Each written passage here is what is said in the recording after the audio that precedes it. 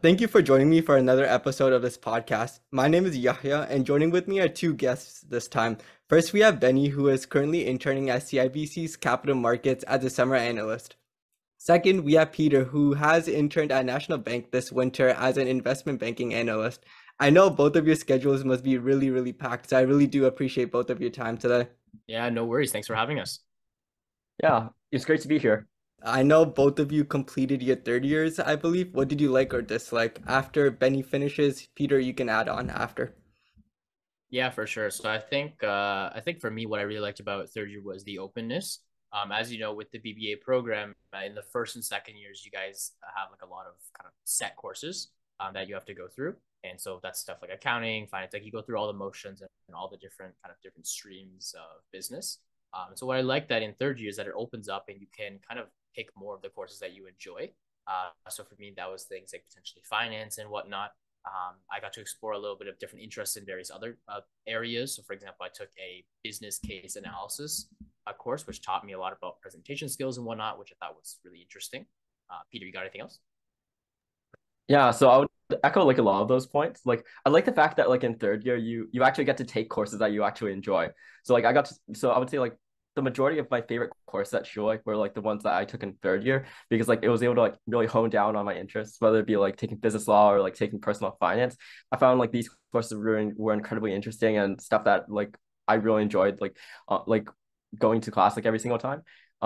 But I would also say that like you have a lot more flexibility. So during this winter, I was able to take the entire semester off and do like an internship. And then that's something that you can't really do during your first or second year. So I would definitely echo Benny and saying like I like the flexibility of like being in third and fourth year. And now moving on to Peter for this question. Out of the 3 years you've done at Schulich so far, what has been your favorite year? And then Benny can add on after. That's kind of a tough question because like each one of my years had like different highlight to it. Um, for me, like I would probably say that my third year was probably my favorite year because like I got to take a lot of the courses I really enjoyed, and I actually got to like pick things that personally interested me.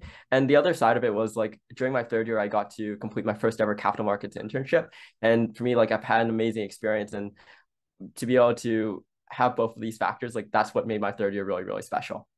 I think for me, I would say that my like second year was probably the highlight of my Schulich experience. And I think the portion of second year that I liked the most was kind of that little for us we had a section of it where we actually got to go in person.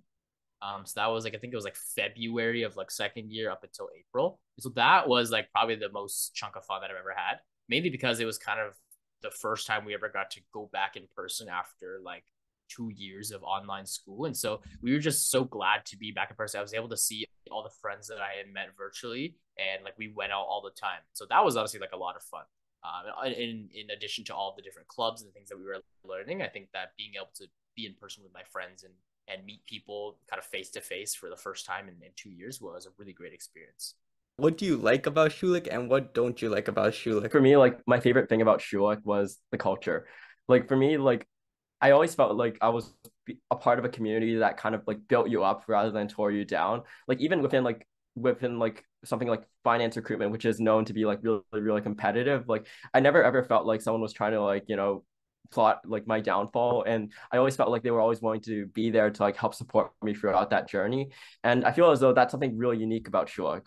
I feel as though having like a really small like class size, you're able to like build and foster those like really tight connections that I don't think you'll be able to get at any other business school. And as for like something perhaps like I didn't like love about Schulich was like I feel as though like some other schools do have like some better connections, especially in areas such as finance and consulting. But for me, like I ultimately decided I wanted to come to Schulich for the culture and for that community. And if I was to do it again, I would probably like still make the same decision.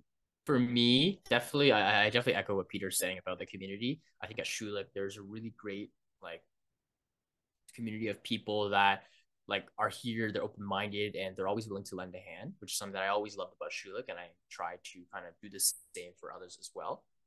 In terms of other things I like the small class sizes. It really gives you a chance to meet your professors in a more kind of personal level and connect with them, which allows them to kind of know your name and know how you learn and who you are. I think that provides an immense value, because then when it comes to actually like working with the professor or trying to learn or going to office hours, it becomes a lot more personable to your own learning. And I think that's how I learn best, is kind of by talking to people and chatting with them. So that was really helpful. In terms of things that maybe not so great, I would say that for me, I think our policy around 3 hour lectures is something that really is pretty tough sometimes. I know other schools don't always do 3 hour lectures, and so that's one way that I wish we could maybe move towards. I know for a fact that when we were in online school, like we had like 2 hour lectures and or 1.5 hour lectures. And honestly, like I felt like I learned a lot in those lectures. I feel like sometimes things are dragged out when it comes to 3 hours. And honestly, if we just did 2 straight hours of lectures and then called it, I would be a lot happier with that, because we were able to do it once, and I think we'd be able to do it. What was the biggest jump from high school to university that you faced, and how did you feel like you overcome it? Yeah, I think it's definitely kind of shifting into the, for lack of a better word, we're gonna say like business school mindset, the sense that like you should be thinking about the future. And like, yes, business school, like the courses might not be necessarily difficult, as opposed to potentially other programs. But there are other aspects that you have to think about. So you need to learn how to balance like recruiting for jobs. You need to balance, managing your time with clubs, with school, with friends. I think that was a huge jump, because in high school, things came pretty easily. You just go to class, you hang with your friends after school, and that was it. But once you jump into university and business school in general, you're kind of now a little bit more into the real world, and you're thinking, like, how can I best position myself to get that job when I graduate? How can I position myself to be well set up so that like when I come out into the real world, I'm not like looking for a job, but in the sense that I already have a job. And I think that that kind of pressure being on you all the time is something you learn to live with over time. And obviously, it's not going to take up like your capacity all the time, but it's definitely there. And I feel that when we were in high school, things were a lot more lax. You didn't have much pressure except for deciding what it is you want to study in university. But once you're in university, it transitions to become what it is that you want to do with your life. And I think that that is something that was a big jump, and it definitely took a toll on me in kind of first and second year when I wasn't sure what I wanted to do. But now that I figured it out, it's a lot more bearable.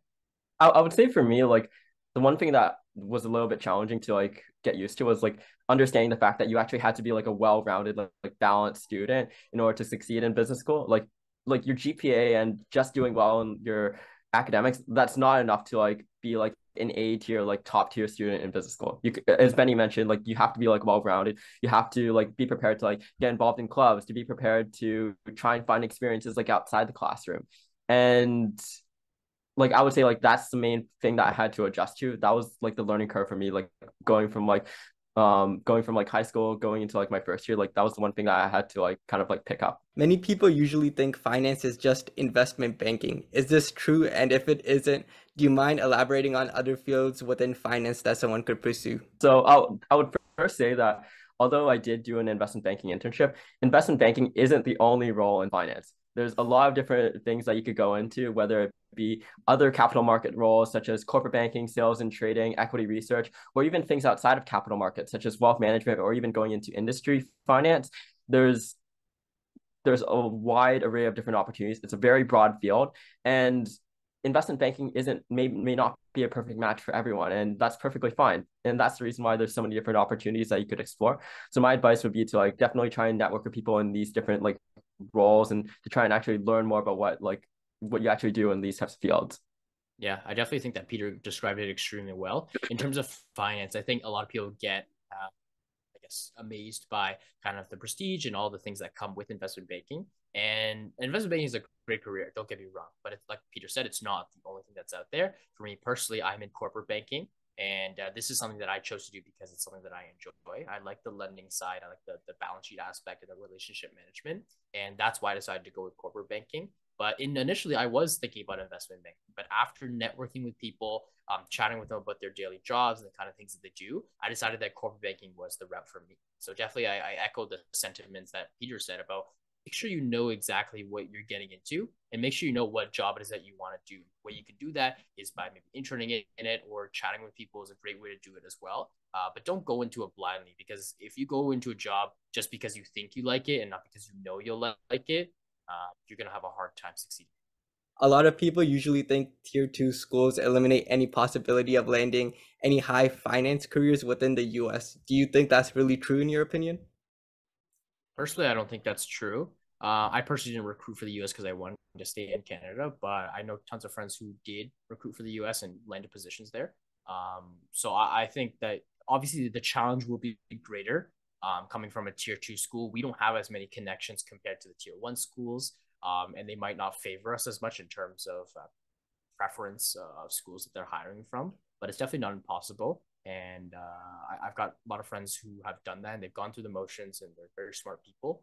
And so I would think that as long as you put in the work and you take your time to foster genuine relationships with those people at these kind of companies, you'd be able to get anywhere you want as long as you have the necessary skills, you have the necessary relationships, and everything kind of lines up for you in that aspect.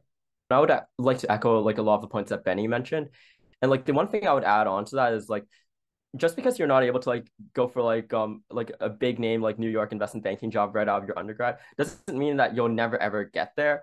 Like I know so many people that have like lateraled into investment banking from like a lot of other different areas or different industries such as accounting or even like working in industry. And I would say that if you really want to go for that position, like nothing's stopping you, and as long as like you never give up, you probably would get to where you want to be eventually. What do you feel like Schulich lacks then if that doesn't make it a target school for those trying to get into the States? I think the main thing is has been we don't have as many alumni as say like other schools. And this is for like a couple of reasons. Traditionally, Schulich has been pretty heavy on like the accounting side. We've sent a lot of people to get their CPA designations working in Big Four. So just a little bit of a legacy effect. We don't have as many like capital markets alumni as say like those schools. And the other side of it is also because of our smaller class sizes, although it can be an advantage like when you're here, it just naturally restricts down the number of alumni in the field compared to like bigger programs. But I would still say that if you do want to go for that type of role, like it's definitely possible. Just make sure you're constantly putting in persistent effort and make sure that you never give up. And as long as you could do that, like it's not like a deal breaker. What are some big misconceptions people have when it comes to finance? I'd say that like one of the big misconceptions about finance is that like everyone's kind of like a technical hardo and like they do nothing but like bury their heads in like Excel spreadsheets and just crunch out PowerPoint slides all day. Like that definitely is like an aspect of the job. But I would say like one thing that I think a lot of people like kind of glance over is that it's really like a relationship business. And like it's really important to be able to present yourself as someone that's actually likable and that you could actually work with till like 1 a.m. in the morning. And like the way that kind of plays out like actually on the job is like a lot of times like these people like are a lot of times like way nicer than you would ever imagine. Like sure they kind of seem intimidating on like LinkedIn being like, oh yeah, investment banking analyst or investment banking associate, but it's like when you actually get to meet them, they're just people at the end of the day.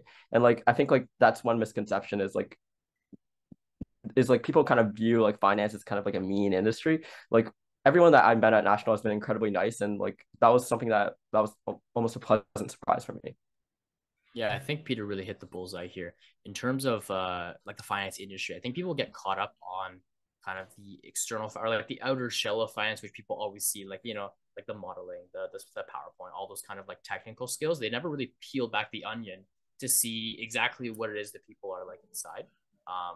Like Peter said, like the people I've met on my floor, like they all have lives outside of their jobs. They're all people at the end of the day, and they all have interests and things that they talk about and joke around. Like it's not just always about finance and whatnot. And I like that a lot. I know a lot of people within Schulich want to break into finance, and it's becoming a bigger portion of people who are graduating who want to land finance. So, what advice do you have them for increasing their chances of getting a finance related internship? And you guys can plug in YFC or Yusuf if you want. Yeah, definitely. I think I'm going to do just that. I think from like a holistic top down view in terms of finance recruitment, it's something that's definitely accelerating. So compared to like a traditional like internship in a potentially like another field, you're going to be scaling the mountain a lot faster and a lot earlier than you might expect to. So for example, for reference, when I received my offer for my summer analyst role, that was in July of 2022. I recently had a peer of mine who received the same offer for the same position, but that was in March of this year.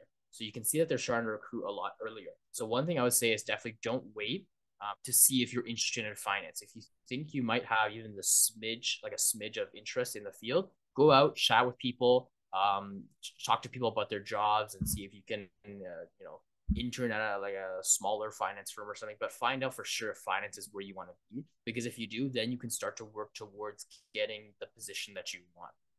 I think that if you wait too long, you're going to regret not having taken the chance to potentially experience a finance or capital markets internship.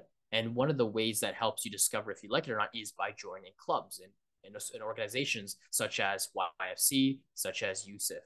At Schulich, I think they're some of the best resources when it comes to trying to learn more about finance and capital markets. We bring people together. We bring in reps for you guys to meet and network with and host workshops and things to help you learn the skills. I think that these are invaluable and they're going to allow you to get up the learning curve a lot faster than your peers and prepare you well for finance and capital markets. Just to add on to that, I would say like if you do want to pursue a career in capital markets or in investment banking, definitely try and have like a compelling reason to do so. Because like I know like a lot of kids like kind of see like, oh yeah, like it pays well and the prestige and all that. And I don't 100% believe that like that's like a good enough reason to wanting to pursue a career in capital markets, because like there's other careers that like kind of pay well and that's also like prestigious. And finance recruitment is a really, really long journey. Like it often takes like years and months in order to like get to that end goal of being able to like land the internship and close out like a full-time position. And if you don't have like a good reason to like pursue like this industry, I think like it's kind of hard to like motivate yourself and like keep your foot on the pedal in order to like drive to that goal. And I would say like you should really try and like understand the industry, like understand like what an investment banker actually does and see if it's the right fit for you. And when you're actually going about networking, actually try and build like meaningful, like real relationships. Like ask things that you're actually interested in, and like don't just go through like a laundry list of questions that like makes you kind of like a little bit generic in your coffee chat. I would say like actually know what you're getting yourself into and build meaningful relationships. I would say like those are my main two pieces of advice. And in terms of pushing some clubs, I would say like definitely Yusuf has been like a huge part in my like finance journey.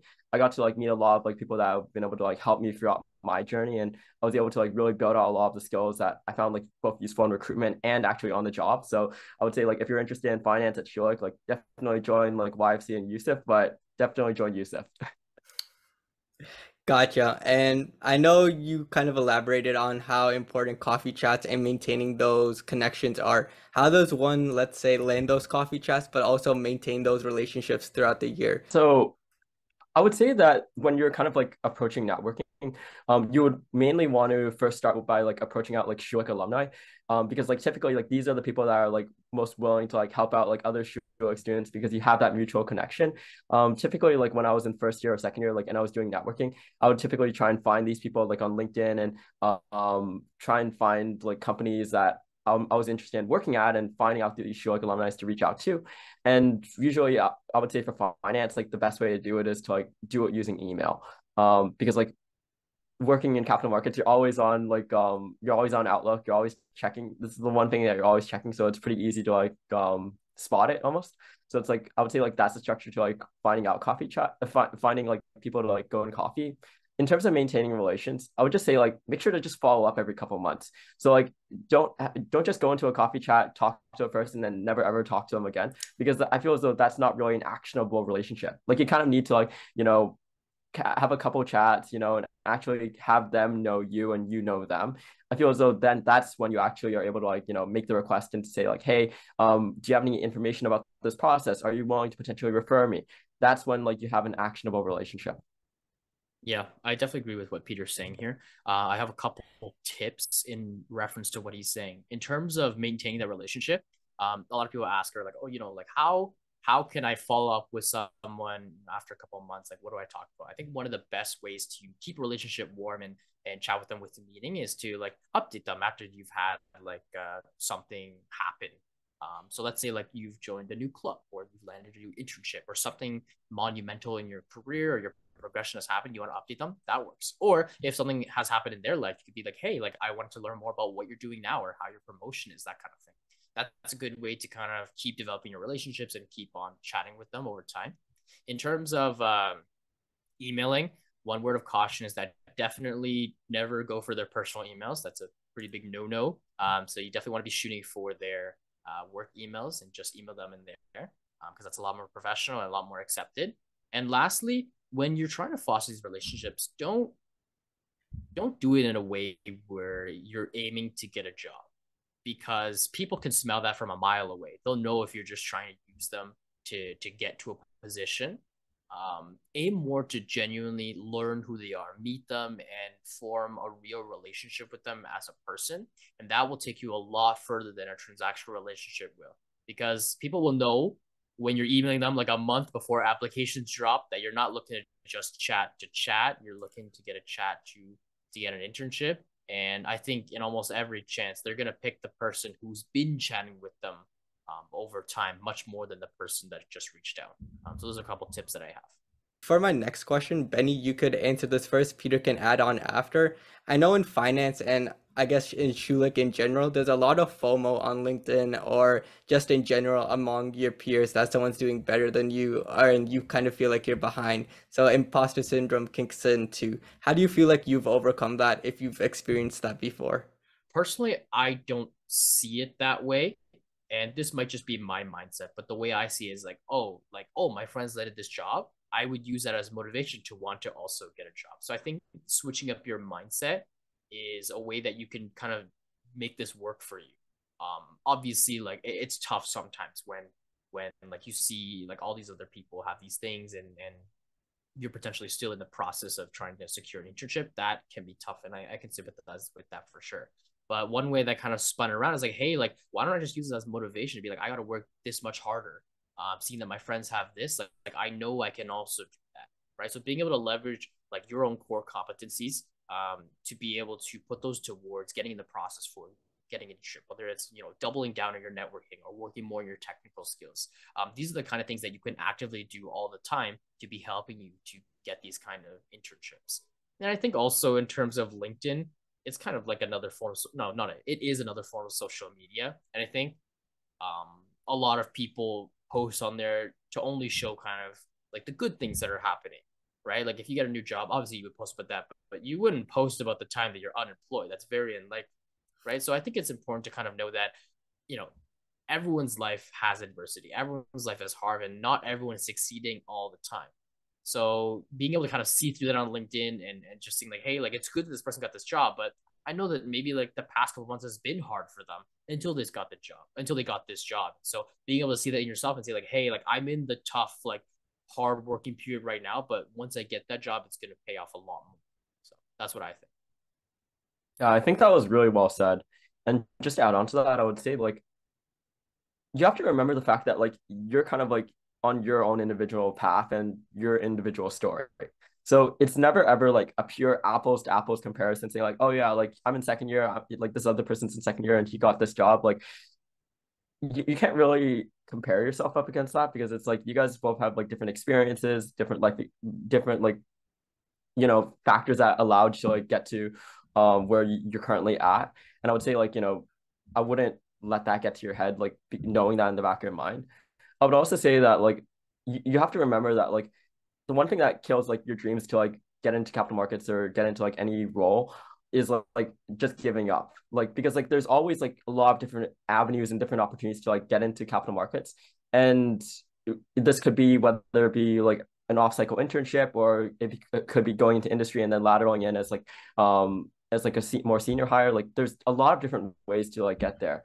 And I would say that if you ever let that get to your head, it's going to, if you ever let that comparison mindset like kind of crush your dreams, that's like almost like a deal breaker, like when it comes to like finance recruitment. And it's like I always knew that in the back of my mind. So it's like I always remind myself to like never let that phase me because of that reason. And like I would say like those are my two main points to like, to like that type of situation.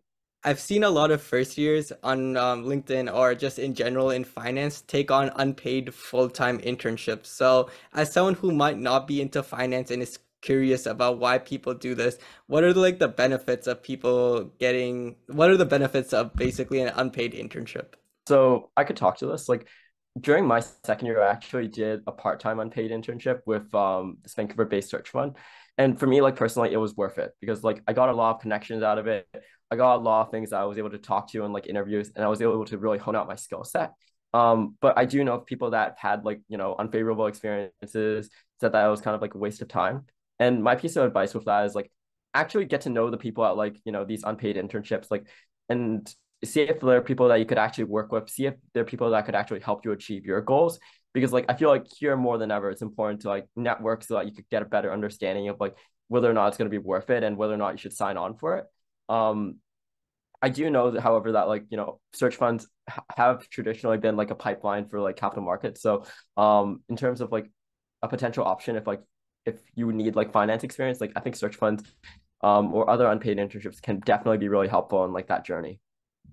Yeah, I can definitely agree with what Peter said. Personally, I'm not a fan of unpaid internships. I think that the free labor just hurts a little. I personally like I just feel bad. Like I think like if you're putting in all this time, like you should be rewarded for your work outside of just experiencing connections because you can get that at a paid internship as well. But I obviously like there are stories like Peter's where like this kind of connections leads into a much greater thing down the road, which I think is definitely valid. So for me personally, I'm not a fan of unpaid internships. I think that everyone should be compensated for what they do. And as a student, definitely like you're living the student life, right? Like being a student isn't cheap. You have tuition bills to pay, food and rent and whatnot. And so I think that if you're going to be spending your time in an internship, putting in those hours, like you should be compensated for your work. But I'm also cognizant that people have different views. So overall, I think that it kind of depends on who you ask. For me personally, I think that internships should be paid. And I would hope that we can move to that model in the future so everyone can get compensated for the work that they do. And I think that people also might work better when they are compensated for what they do. I think what clubs kind of do is like it almost kind of they almost kind of like take some of the work that you would have had to do to like network or to meet people like off your shoulders, and they kind of like shoulder that burden and give you access to those types of connections. Like I know like YFC and like a lot of other clubs, like they host like networking events, they host like case competitions where you're able to like meet a lot of people. You're able to like kind of like prove out your skill set, and you're able to like pull out like a lot of like great experiences. And I feel as though like for that reason, it almost allows you like a lot of opportunities that you wouldn't have had otherwise, and that's what kind of justifies like the $20 fee or whatnot. I think like especially in like your first year joining a lot of clubs, it's almost kind of like low hanging fruit. Like whether it be like joining SPP as like a mentee in order to like get the support of like an upper year mentor, or being able to like start building like your initial foundation of like networking contacts. Like I feel as though that's when it's especially useful. So like if for any first year that's listening, like I know it is kind of like painful to like have to shell out like $20 to Benny Lee on YFC over here, but like it, I know it might be painful, but it is worth it. Like it is worth it because you're able to like meet a lot of people. You're able to broaden your skill set and broaden your experiences like outside the classroom. And I think it's though like looking back now, it was a no brainer, and like it was a no brainer for me to like sign up for everything. Yeah, Peter's really got it right here. I think that yes, the $20 now might seem like a lot, but the kind of value, the opportunities that clubs give you, is far greater than that $20 will ever do for you. For me personally, like clubs are the main reason, and YFC, for example, is the main reason why I'm into finance and I was able to get into finance today.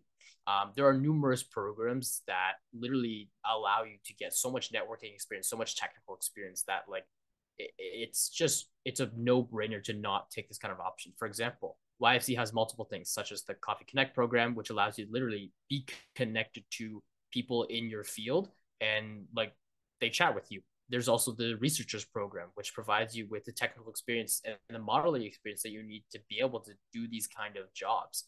Furthermore, things like the Alpha Mentorship program provides you with a mentor who succeeded in doing a capital markets internship, and are able to provide you with that support and that guidance that you need. And I think mentorship is a huge aspect when it comes to finance in general. I think without my mentors, I wouldn't be where I am today. And I think people have a really big paying it back culture here at Schulich. And so, like, I choose and Peter chooses to mentor students like down the road as well, so that we can push forward this idea of learning and growing together and allowing these students to learn what we learned when we were in their shoes and continue to push forward the concept of kind of finance recruitment at Schulich.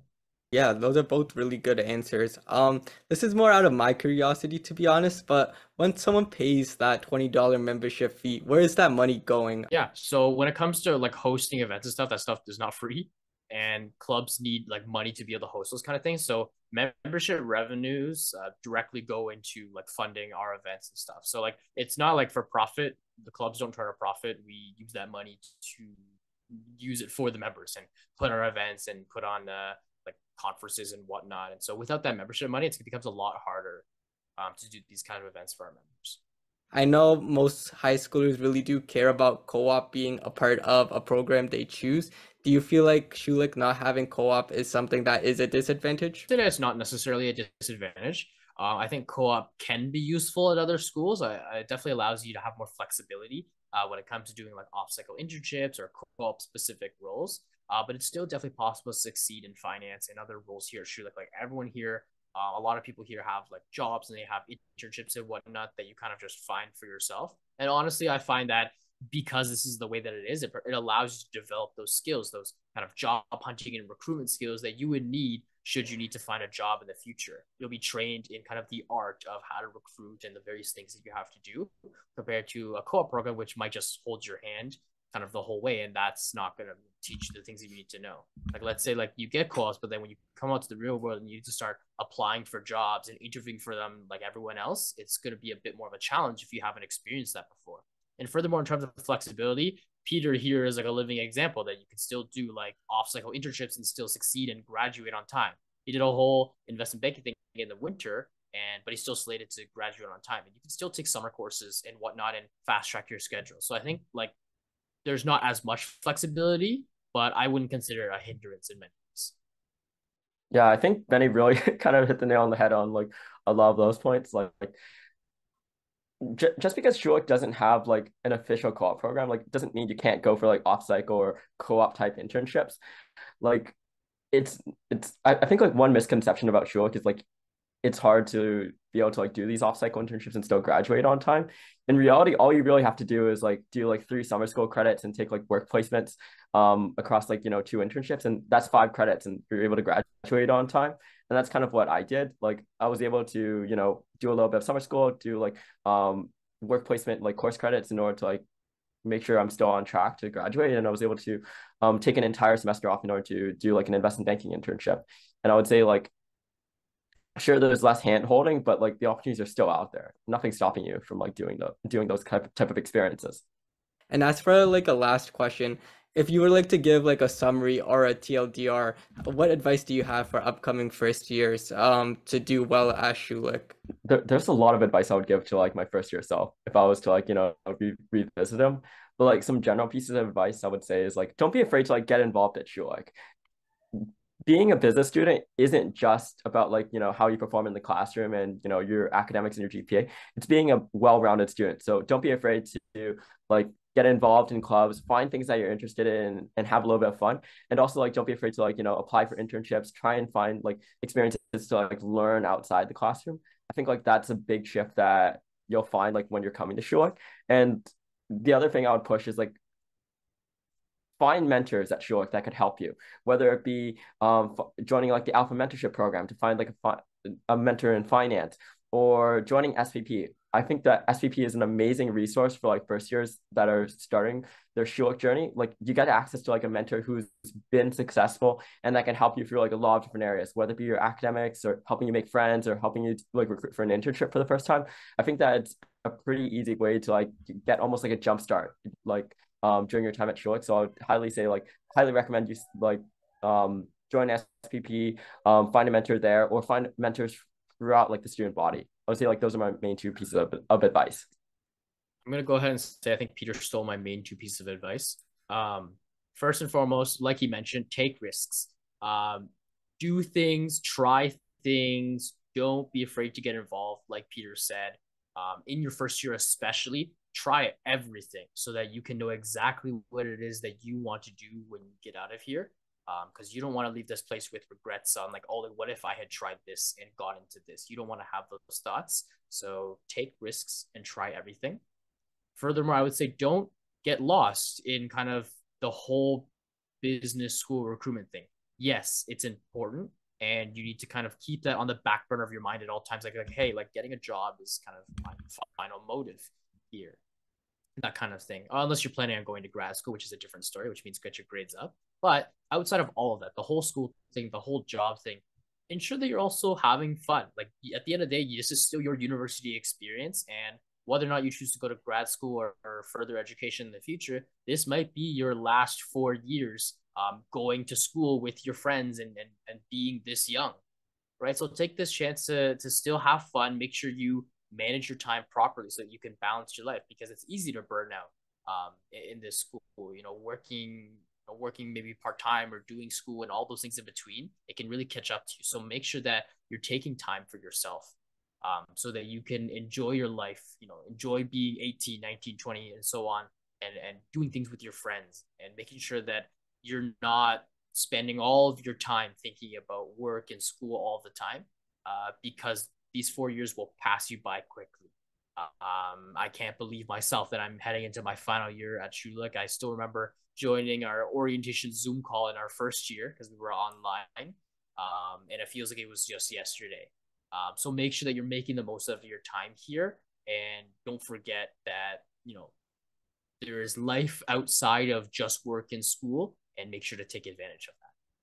Gotcha. Yeah, I think all the advice that both of you gave in this podcast today is really helpful, and even for someone who might not be going into first year or who might be going into another different business school and might be aiming for finance, they can definitely apply the knowledge that they learned today from this podcast in general. I'd like to again thank you for both of your time today. I really do appreciate it. Thank you. Thanks for having us. And if anyone out there who's watching this needs assistance, guidance, or is just looking to chat or ask a question, we're always open on LinkedIn. You could just reach out.